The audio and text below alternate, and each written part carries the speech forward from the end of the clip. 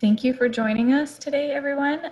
We are going to be talking about personal agility tonight, and we have Maria Bates here. Maria, I'm going to hand it over to you and let you introduce yourself. Oh, that's always the hard part. I'm just going to start by sharing my screen then. So, I am a Scrum Master, a life coach, a recovering product owner. Once upon a time, I actually compiled code, but it's a dead language. Nobody speaks RPG anymore. So we don't talk about that.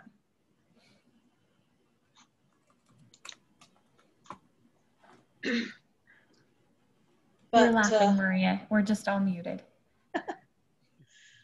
So tonight's presentation is on personal agility. You know, we all work with Agile in the office, but how do you apply that to your personal life? How do you use the same tools you use at work to accomplish what you want to accomplish at home? And that's what we're talking about. This conversation will assume that you already know the basics of Agile, that you know what a product owner is, you know what a backlog is. So if I use a term that you're not familiar with, raise your hand, drop a note in the chat, come off mute and interrupt me. And I just want to make sure that you understand.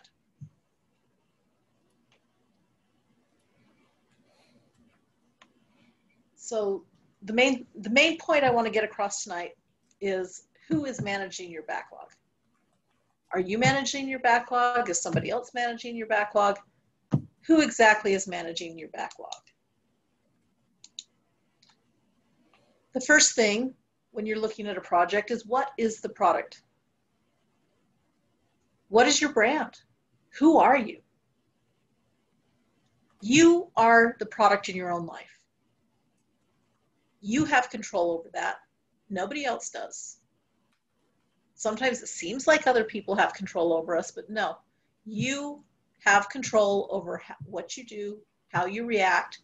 There may be consequences to what you do, but you are your own product, and you have control of that. So what is your brand? Who are you? And then the next question is, do others see your brand differently?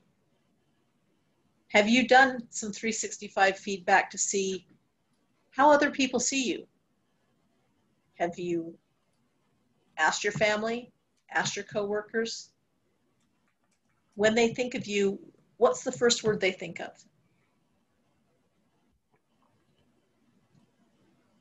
And if they're coming up with words that have nothing to do with how you think you're portraying yourself, there's a disconnect there and something needs to shift. And usually what needs to shift is you. So if your brand and what your target brand is not what other people are seeing, what features do you need to add to your backlog? What steps do you need to take to move to where you are trying to be and where you want to be? Is that making sense to everybody so far? Yes, makes sense. I hadn't thought of myself that way, but yeah. Okay. It makes sense. Yeah. So this is designed to be interactive. This is what happens when you get a coach speaking. Okay, so please feel free to come off mute, ask questions, answer questions, if you feel comfortable to answer the questions, because some of these will get a little personal. And I can understand if you don't want to share that with an audience that you don't know yet. So what does your personal backlog look like? What is your why? To use the Simon Sinek phrase. And when you think about it, is it your why or is it somebody else's why? You know, All my life, I was told, you're going to come into the family business. You're going to come into the family business. I was a claims processor at 16.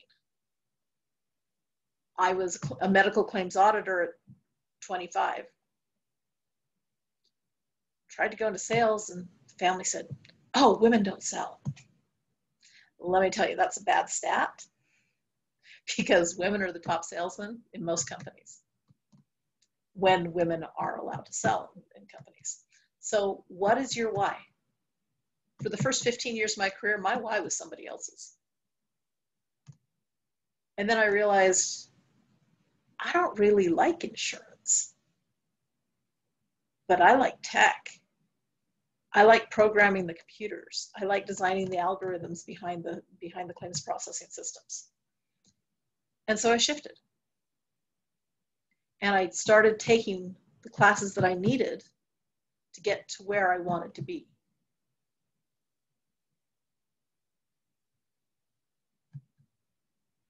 I got my MBA. I learned how to program in RPG. Made it through Y2K. And I started being a product owner and a scrum master. And that's where I fell in love with Agile and realized that at work, we often say, if you want a project to succeed, you use Agile. Well, if you want a goal to succeed, why not use Agile?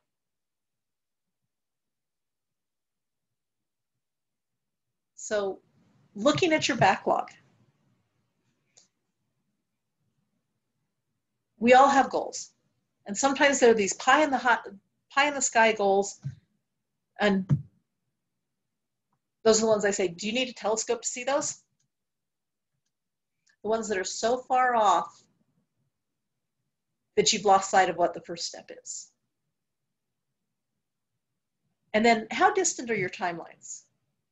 If you are 28 years old and flipping burgers and wanting to be a millionaire by 30, let me tell you, you're probably not going to make that one.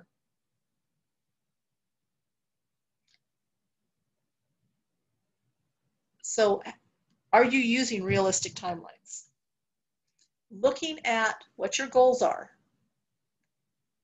and looking at the steps that need to be done. Do you have enough time to accomplishment, or this is where you as the product owner maybe need to talk to you as the team and say, we have an unrealistic expectation here. Let's have a reality check. So the team sets the when on development on a software project, right? So when you're looking at your backlog and looking at what needs to be accomplished and looking at the timelines, sometimes they seem like huge, but sometimes it's not the timeline that's huge, it's that chunk that needs to be done. And, you know, like Da Vinci Code, Sophie was always asked, her grandfather always asked her, Sophie, what's the next step? What's the next step? So looking at those big, huge, chunky monkey goals, the big elephants, how do you break them down?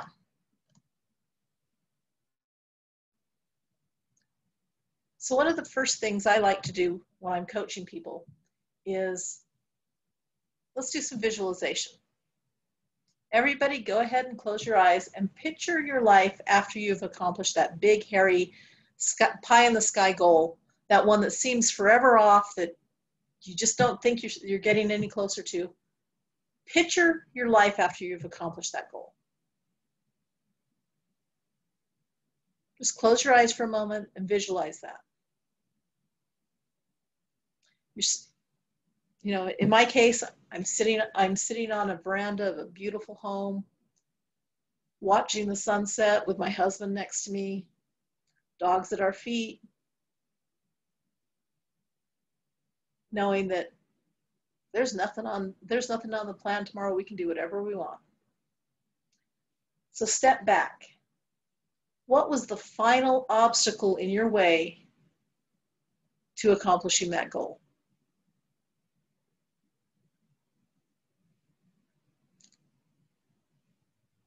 What was the obstacle before that one?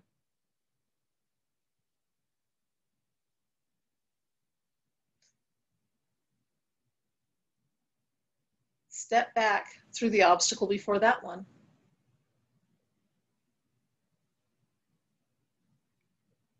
What were the stories and tasks that you needed to take that first step? As you step back from that accomplished goal to the very beginning, what did you need to do to get to where you were in that dream?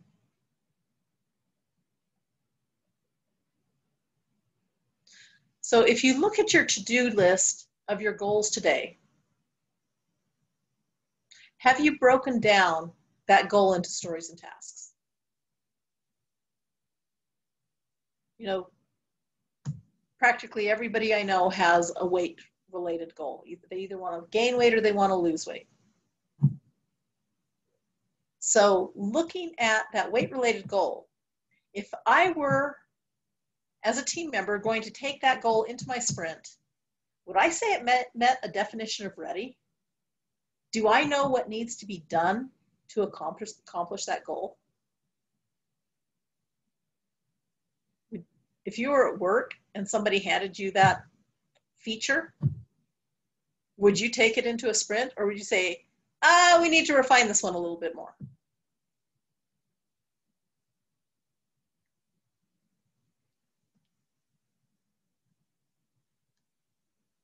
Do you need somebody to refine it with you?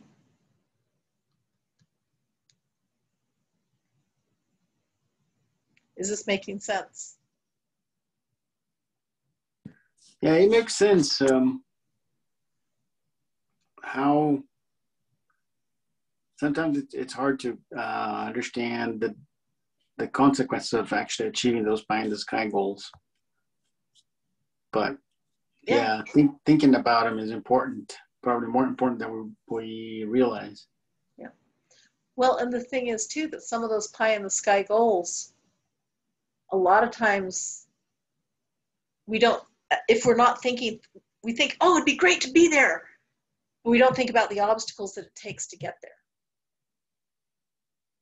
And it's when you think about the obstacles that you have to overcome, and sometimes those goals shift a little. And you wonder, wait, is this my goal or is this somebody else's goal? Is this a society goal? Or is this really something I want to do for me? T.D. Jakes is a great motivational preacher in the Midwest, and he says a lot of times people don't realize that sometimes when you do accomplish what you want to accomplish, it sometimes means leaving people behind. And he does a lot of work in the projects in the Midwest, and he tells the story of one lady who came in and said, I'm going to get a divorce. And T.D. Jakes looks at him and says, but you've got such a great marriage. What's wrong? Well, he's taking me out of the projects. He bought a house. And Jakes just kind of looks at her and says, well, didn't you want to get your kids out of the projects? And she says, yeah, but that's not the way I wanted to do it. And it was basically a disconnect in, hey, we've been talking about accomplishing this goal, but all of the steps, leaving some of the people behind that weren't coming with you on that path. That can be a hard thing, and that's the thing that a lot of people don't think about when they think about their goals. So that's why I usually tell people, picture what your life is like after you've accomplished it, and then step back through the obstacles. What changed? What in your life needed to change? But if we start with the first step, How do we prioritize those first steps? How do you prioritize your backlog? Agile principle number 10, maximize work not done. Stephen Covey often talked about this type of matrix, and it's actually called an Eisenhower matrix. It was used by President Eisenhower when he was deciding what his day looked like. You've got your urgent and important items. These are the things that absolutely need to be done. And your best thing is do it now. These are the ones that cannot wait, cannot be put off. These are the urgent things that move you forward right now. But if it's important and not urgent, sometimes if it's those pie in the sky goals that we're kind of afraid to, we tend to put them off. But the not urgent important things, sometimes you can't get those back. Time with your kids when they're small. Going to that baseball game, going to the football game.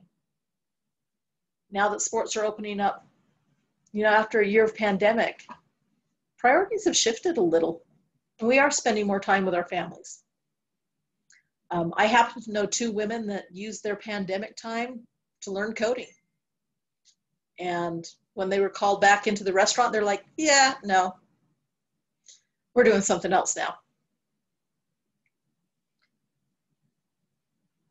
But it took having the time to be able, it took making the time, because we all have the same amount of time. It's just how we all use it.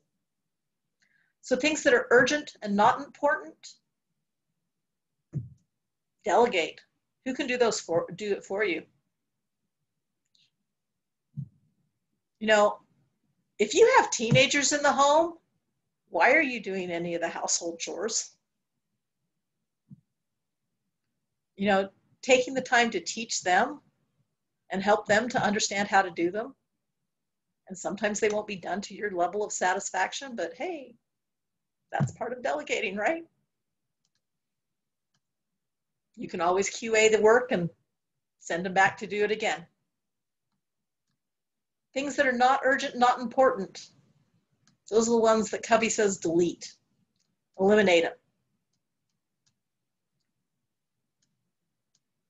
I've also had somebody tell me that time that was wasted, that was enjoyed, may not have been wasted. Maybe you needed that downtime. So maybe that's one of those not urgent, important things that needs to be scheduled as downtime. So still with me here? Clear as mud? Yeah, makes sense, Maria.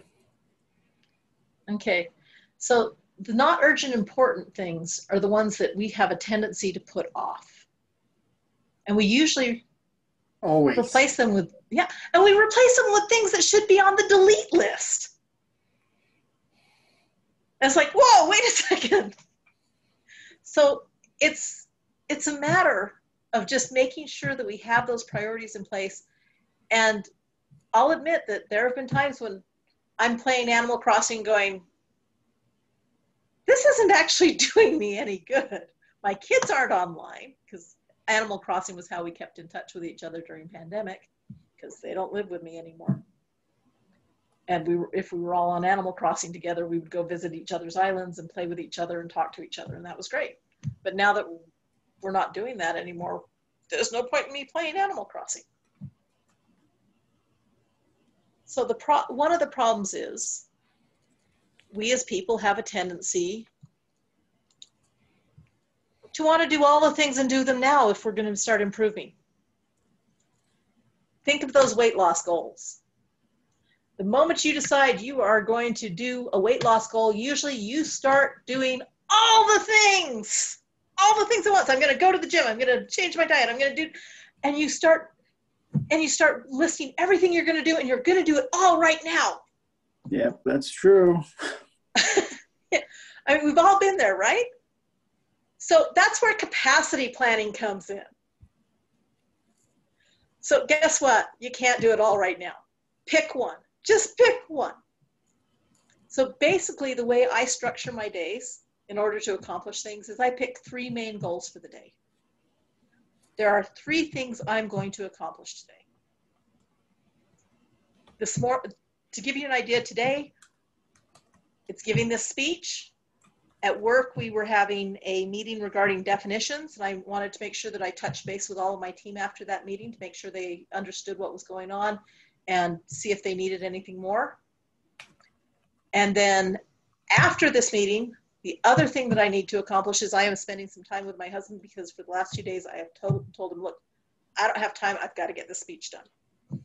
So I need to take care of some of that not urgent, very important stuff after this. And my headset just decided it's going to die.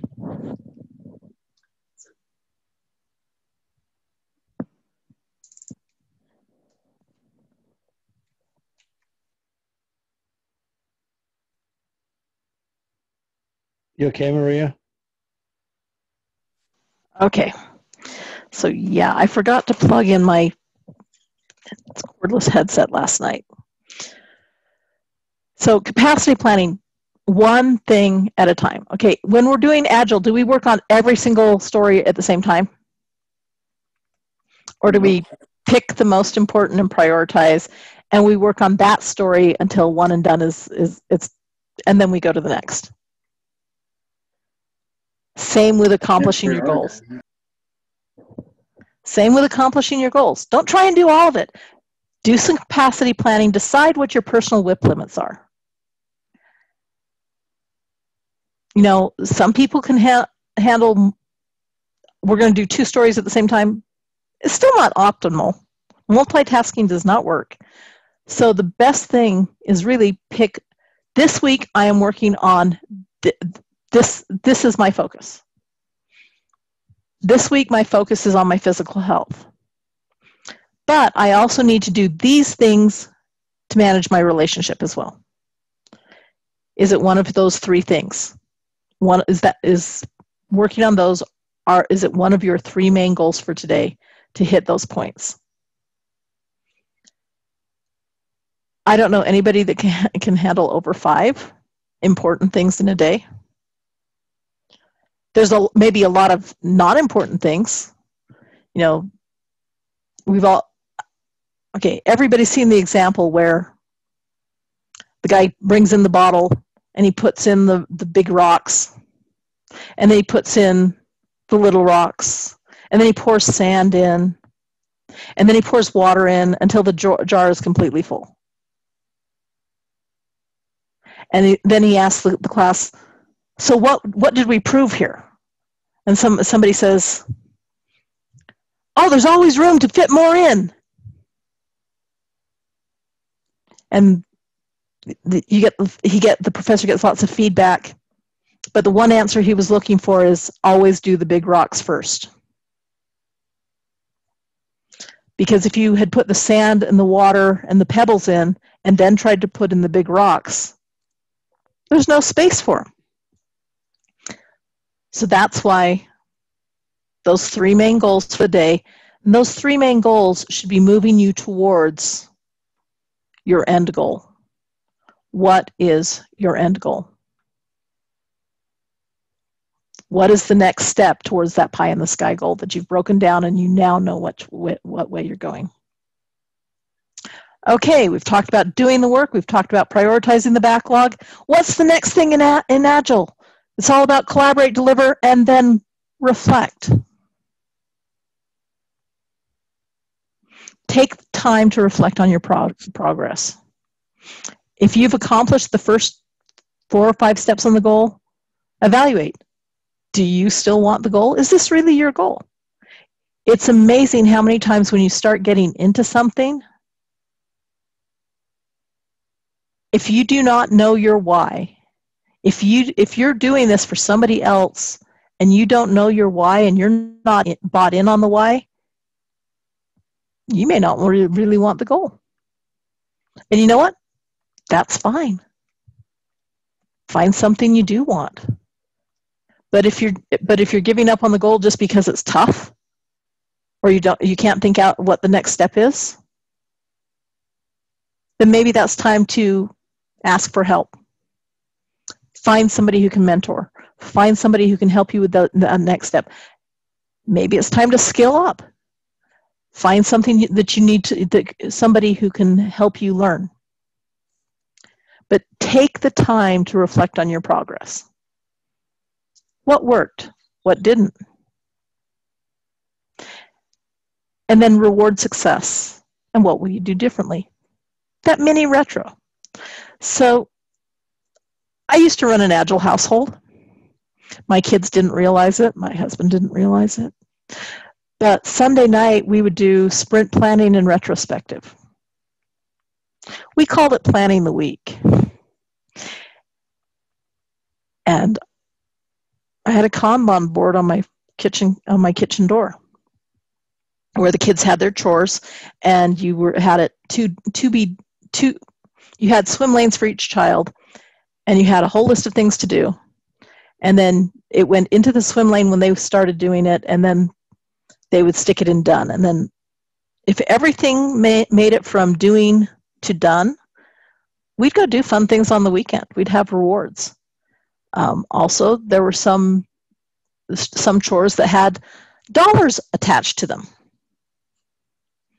So that's how you earned your allowance, was these chores have dollars attached to them. And whoever gets to that chore first, that's who gets paid for it. That's clever. It works. It works. And the thing is that there's chores that have to be done every week. You just put them back in the to-do every morning, every Monday.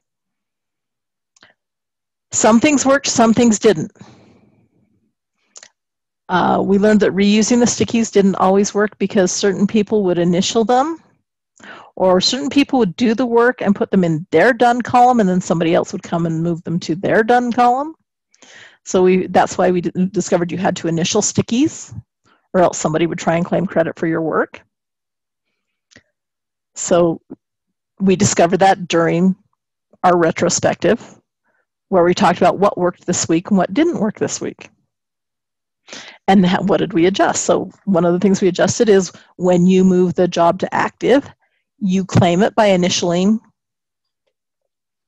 your sticky, or in the case of the smaller kids, we had stickers that you'd put on your sticky. So if it had a fish, it was James's.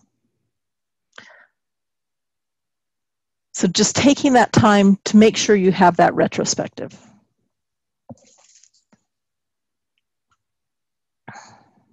Hey, Maria, can you maybe give an example of a personal why? Just so, at least I think I know, but. Yeah, so a personal why. There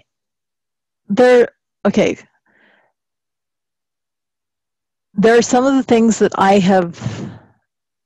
do because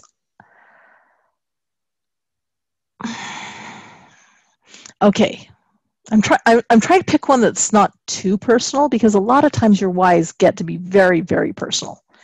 And frankly, I don't know you all enough to share that with you. No, I understand. Just hypothetically speaking. Okay. So, well, let me take one that's dear to my heart. I have a dyslexic son and a dyslexic husband. So working with dyslexia programs is very important to me. And making sure that the schools are aware of dyslexia and working with teachers and dyslexia education. Now that my kids are out of school, it's maybe not as critical as it used to be, but there were a lot of things that I did to educate people and to work with teachers to help them understand dyslexia. And bless Henry Winkler for writing the Hank Zipser series, because I cannot tell you how many times I handed out the first book of that series to a teacher and said, here, read this. It'll help you understand my son. But that was one of my whys, is making sure that my son and my husband could have a world that they can function and accomplish in. Because until we start treating learning difficulties and different styles of learning in a way that everyone gets an opportunity to learn, we're going to have it's going to be very hard and difficult for people to accomplish what they need to. It comes down to that, trying to level the playing field for everybody.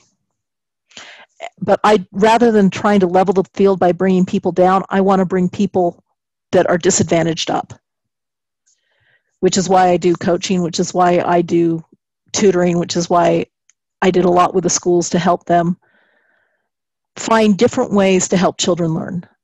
And one of the things that really worked with us well was with dyslexia is getting American Sign Language accepted as a language in the schools.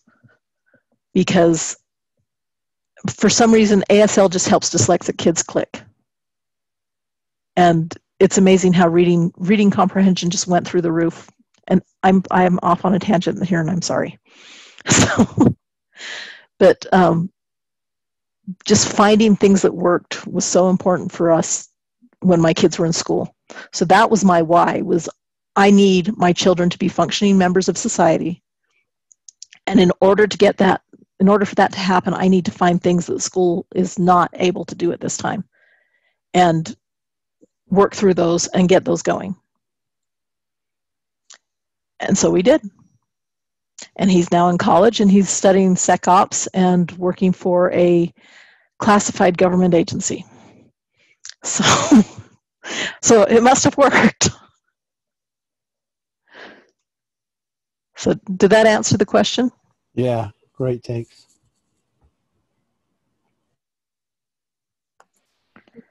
I have a question, and I don't know if here's the right place for it, so please feel free to punt it until later. But do you have suggestions on, so you gave an example of sort of like a weekly sprint cycle. Mm-hmm. For setting up goals in life, I've found that I still go on a semester-based schedule, even though I'm over 6 or 7 years out of college now. Is there a time frame that you tend to use for evaluating personal goals? You know what? Honestly, if semester works for you, use it. I just tend to run weekly. That with my kids and my household, weekly just worked for us. I know other people that work monthly, and you'll see bullet journals that are based on monthly goals. The time frame that works best for you is the one that works best for you. If semesters are working for you, great. But I'm willing to bet that within that semester time frame, you probably do break things down even further. So that basically your feature may be on semester level, but you probably have iterations in between.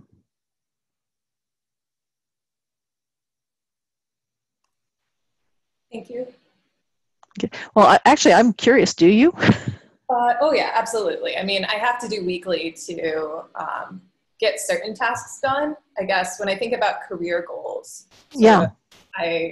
I think about, what do I want to accomplish in the next several months? Is it like learning a new skill and taking a class? Is it like something I want to accomplish at work in the next several months? So I tend to need that kind of a chunk. And I think for some like athletic training, such as if you're training for a half marathon or a marathon, like that's maybe an 18-week program. And so that tends to line up in that way. But I only use the framework because that's what I was used to with school. It kind of breaks down into, fall, winter, and summer. But I don't think it's a good thing. Yeah, no, think about it. Do we do quarterly PI planning? Yeah. Oh, so you're already doing your quarterly PI planning for personal stuff. It's a good way of thinking about it. Thank you. Yeah. So, honestly, whatever works for you. Every team works differently. Every person works differently. But there are usually basic principles behind what we do. So, your Scrum Master removes blockers. Well, if you are the product owner, the scrum master, and the team, that makes it really hard to remove your own blockers. So this is where I really encourage people to, if you are the product owner and the team, find somebody who can be your scrum master or accountability partner. Find a friend, I really don't recommend spouses, but if you need to, use a spouse.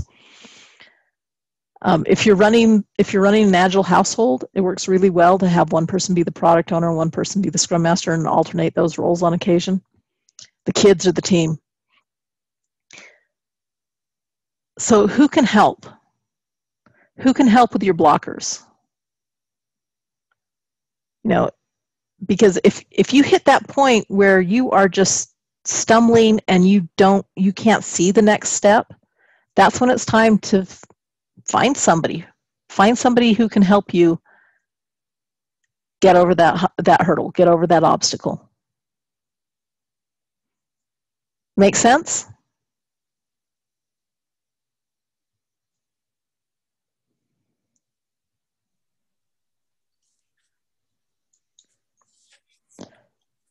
So, what are your thoughts?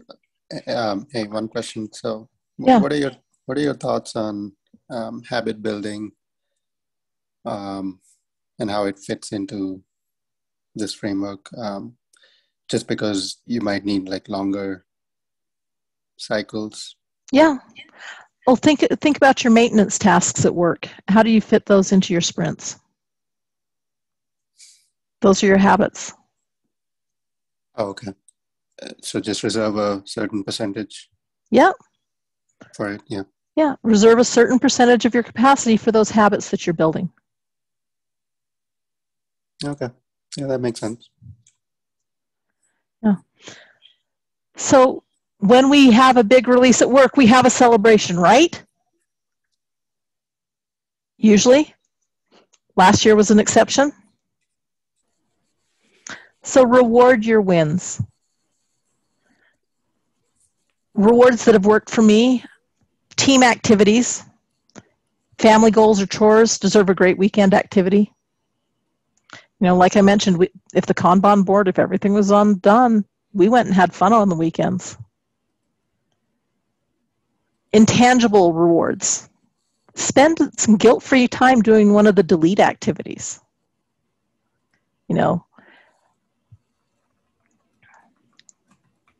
Spend 2 hours gaming because you accomplished what you needed to do. And sometimes tangible rewards can be a real goal thing. When I accomplish this, I will buy that.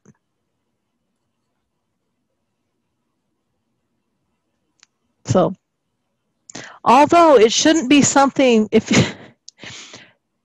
if your tangible reward sabotages what you've been working towards, so that if you've been working towards paying off debt and your tangible reward for paying off all your credit cards is to run your credit cards back up, that may not be the best tangible reward. Maybe you need to pick a different tangible reward for that one. So picking a tangible reward that's in line with what you've been doing.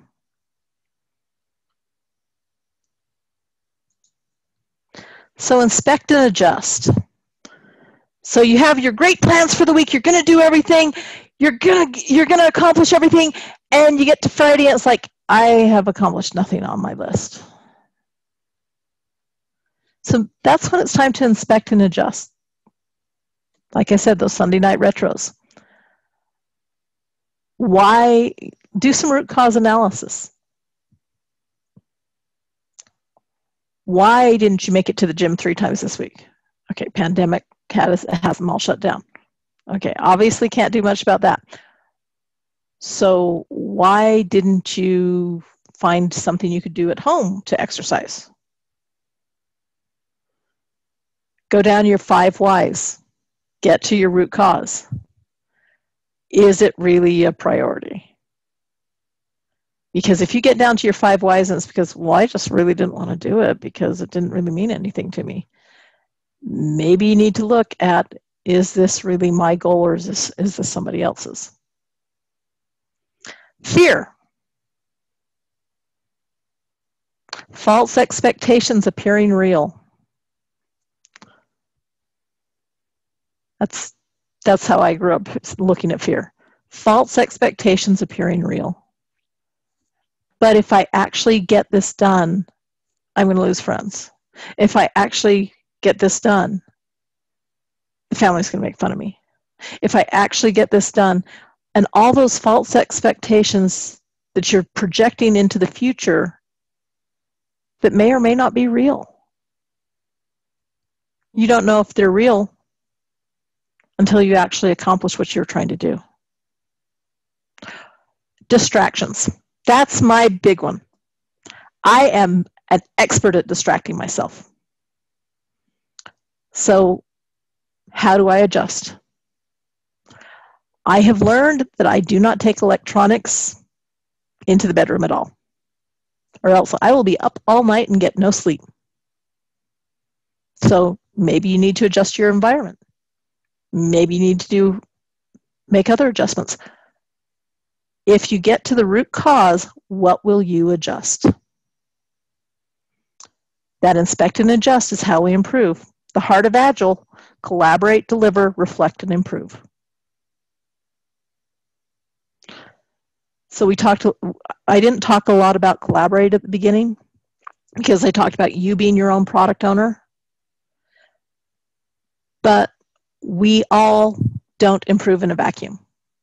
We have people around us, people who depend upon us, and I hope that when you're setting your product backlog together for yourself, that you are collaborating with those that you love and those that care about you, and make sure that you're all on the same page, because these are the people that will help you move forward, and they probably need you to help them move forward too. So let's all move forward together.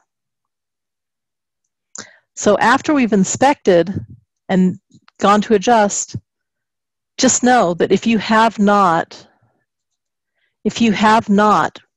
reached your goal, then something needs to change.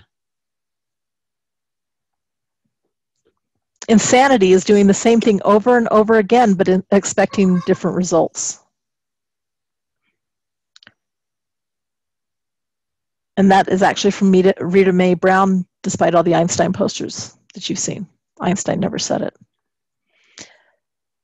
So if you are doing the same thing and expecting a different result, it's time to step back, inspect again, and say, wait a second.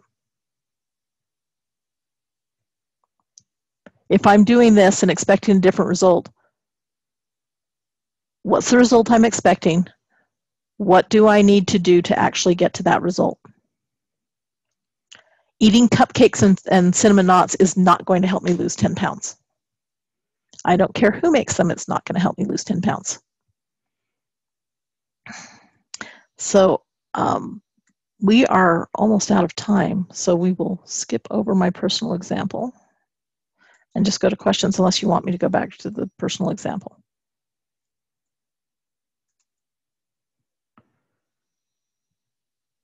I wouldn't mind. Okay, I am a carousel junkie. I love hand-carved carousels. Philadelphia Toboggan Company makes the best carousels in the world. Philadelphia Toboggan Company number 6 runs in Carson County Carousel. It runs in Carson County at the fairgrounds and is known as the Carson County Carousel. It is still operating, and it only costs $0.25 to ride. I had a goal list. For 4 years, the top thing was ride the Carson County Carousel.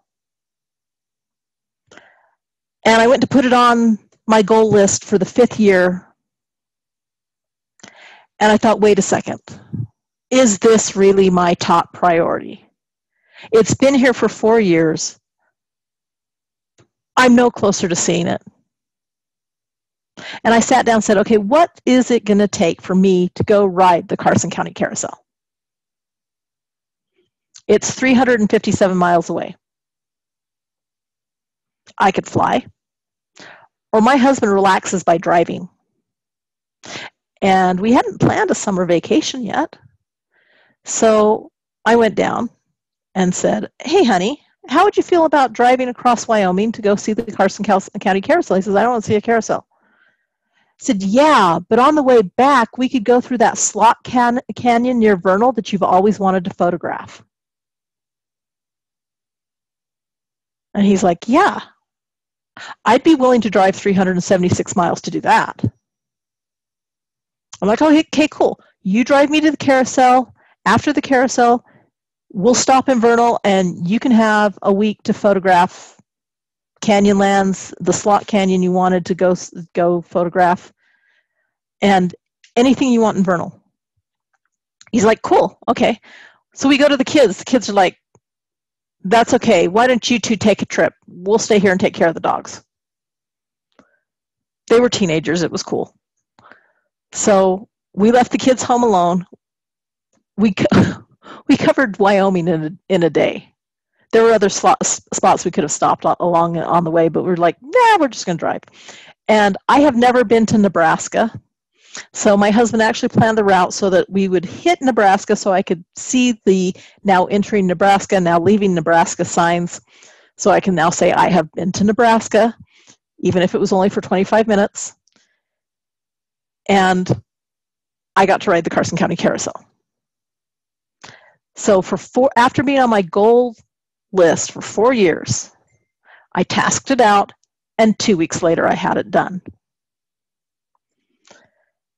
So there's my example.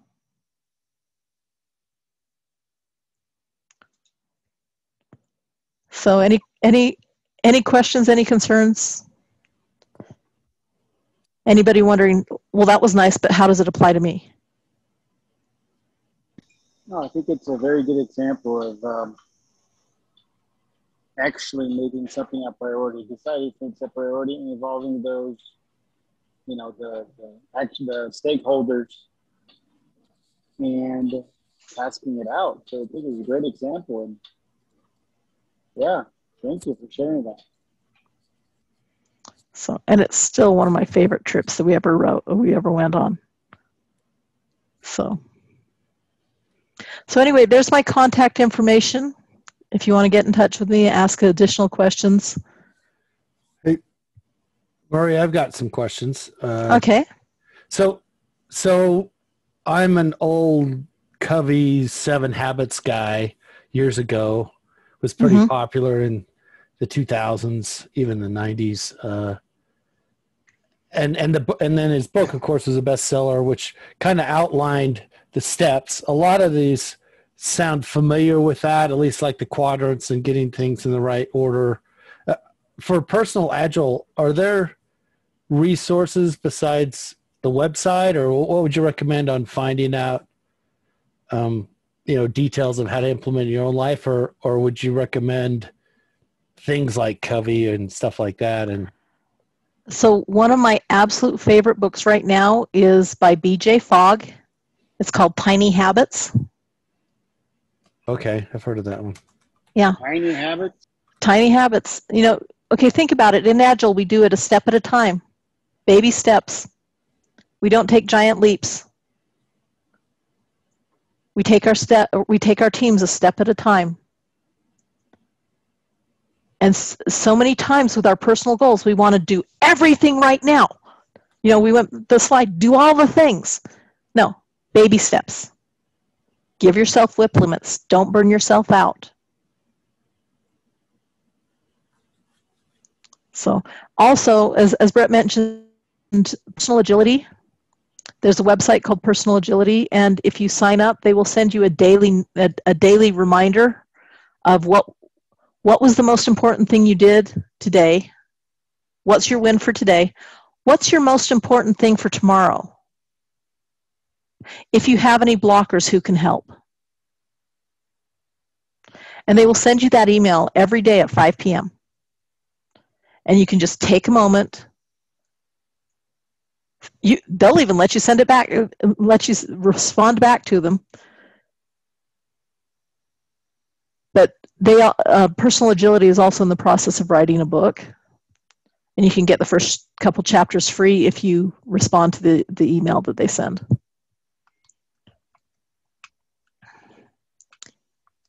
On top of that, I highly recommend coaching. I do coaching. I can also hook people up with other coaches if you don't want to coach with me. But personal coaching is wonderful for having somebody there who can help you with those 5 whys and help you with the inspect and adapt and adjust. Because we all have blind spots. And having a coach observe and watch and say, hey, well, think about sports coaches. How many times have you heard of a sports coach telling the player, you know, if you just twisted your wrist this way, or if you just did this one movement, and all of a sudden the game changes. Personal coaching is something I really recommend for anybody who really wants to change their game. Well, the trick to me has been how do you find coaches that are not just full of it? I've seen so many people who, oh, I'm a coach now, but their credentials seem like not very impressive. They've always been like, well, you know, super famous coaches are, you know, not, can't pay them, so. Ask to see some of their, ask to talk to some of their clients. How have their clients done with their coaching? Honestly, you can have all the credentials in the world, but references mean more. Okay. So at least that's been my experience. Your mileage may vary. One other question on personal coaching. Do you recommend looking for someone who has experience, like if it's career-wise in your career or personally, like in accomplishing goals that you're interested in, or at least understanding that space? I like talking to people who understand what I'm talking about. So that's one of the things I've found that helps with coaches. But then sometimes it's nice to have somebody with a totally fresh approach. Maria, could you even have multiple coaches if you had a career coach and a personal coach? Or recommend just find one that was a good overall coach? I have been through phases in my life where I had a personal trainer and a career coach. Because let me tell you, my career coach was not going to be able to help me with sit-ups. Yeah, right. So, but, you know, I've also been through times where it's like, I am flat broke, and I know I need somebody to help me through these situations, in which case I just asked a good friend to be an accountability partner and said, hey, look, this is what I want to accomplish this week. Can I call you Friday and tell you if I did it or not? And if I didn't do it, will you just ask me why 5 times?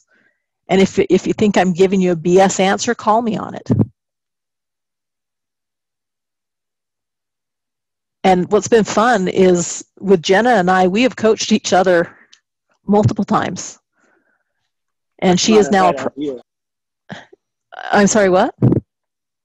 So that's not a bad idea to have an accountability partner. Yeah. Well, and what's cool is Jenna's now a product owner at Discovery, which is where she wanted to be.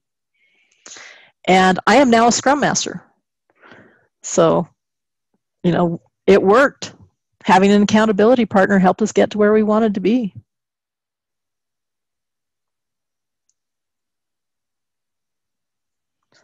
So, anything else? Because we are now at 7 o'clock, which is our time block.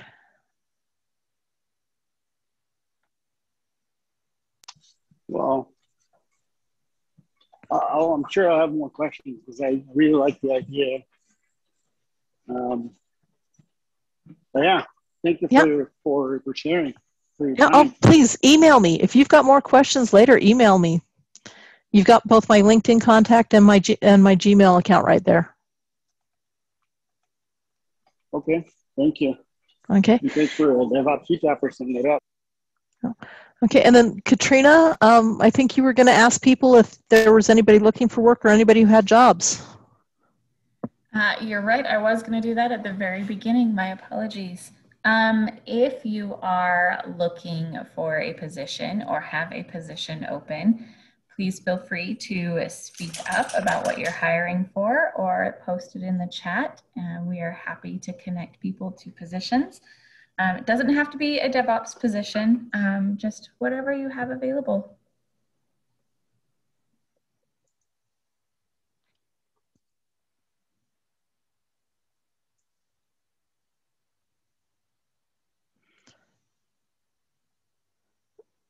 Okay, it looks like somebody's looking for a database person. Yep, that's me. I'm looking for a Postgres person, even better if he has programming experience, because we want to automate things around it. Awesome. Thank you. If anyone has any information, please shoot it over to Roberto. Yeah, I can provide a full job description what we're looking for, but This is my first DevOps Utah meeting. I've been meaning to go to others, but I made it a point to this one. So I We're didn't know happy what to I have you should here. be. Thank you. Didn't know it. Otherwise, I would have prepared something to post here. If you want to just, sorry. Oh, I was just going to say you can, and probably Katrina to say this, is you could connect with message the organizers of the meetup, and we'll post it to our group if you want to put full details or contact information. Sweet. Thank you. We'll do. Awesome. And the state is looking for contractors for everything under the sun right now: automation engineers, DevOps engineers, software engineers, everything. So if you have anyone who's looking, feel free to reach out again to those of us at the meeting organizers, and we can get you connected with someone who can get you those positions. Which company is looking for contractors? I didn't catch that. The state, I can't even say my own company name. Utah State Board of Education. Okay, cool. And likewise, the state is, I think all the divisions are moving to the cloud, so they are looking for AWS experience, programming experience, database, a lot of DevOps roles. That's kind of a new field that they're trying to get expertise on. Same as what Katrina was mentioning. So, what are they going to a public cloud provider, or in which one? Oh, which cloud provider? Well, the state is a respecter of no cloud provider. They've decided to use all three. So we've got that's awesome. AWS, Azure, and Google. We didn't want to offend anyone, I guess. So we're proudly supporting all three. It's tricky. Yeah, at the school board, we are Azure. And my project is mostly AWS and Google.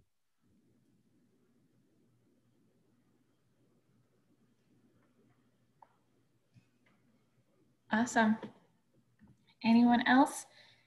If you do have openings, or you're looking for an opening and don't want to say it here in public forum, feel free to, again, message the meeting organizers and we can get your information out, or see if we have anything to match you if you don't want us to just spam things out.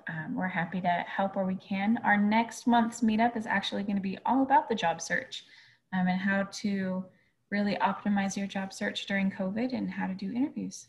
So we look forward to seeing you all again next month.